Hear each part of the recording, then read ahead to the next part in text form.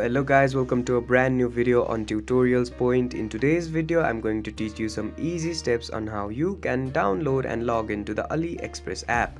Before we start the video, don't forget to like, share and subscribe to the channel for more such useful tutorials. Without further ado, let's move on to the video. First of all, make sure that you're connected to the internet. Once you make sure that you're connected to the internet, open up the Play Store app. After the home page of the Play Store app opens up on your screen, on the top of your screen you'll see a search bar. Go ahead and click on it. Once you click on the search bar, type in AliExpress and hit enter. After you hit enter, the AliExpress app will appear on your screen. On the right hand side of the app, you'll see the install button. Go ahead and click on it. Once the AliExpress app is completely downloaded and installed onto your device, open it up. After the home page of the AliExpress app opens up on your screen, on the bottom right corner of your screen you'll see the account option. Go ahead and click on it. After you click on the account option, on the top of your screen you'll see the sign in button.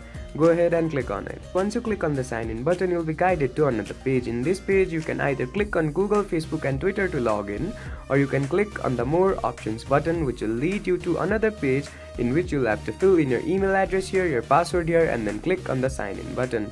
Once you click on the sign in button, and if you have filled in all those credentials correctly, you'll be automatically signed in to the AliExpress app. I hope this video helped you to download and sign into the AliExpress app. Don't forget to like, share and subscribe to the channel for more such useful tutorials.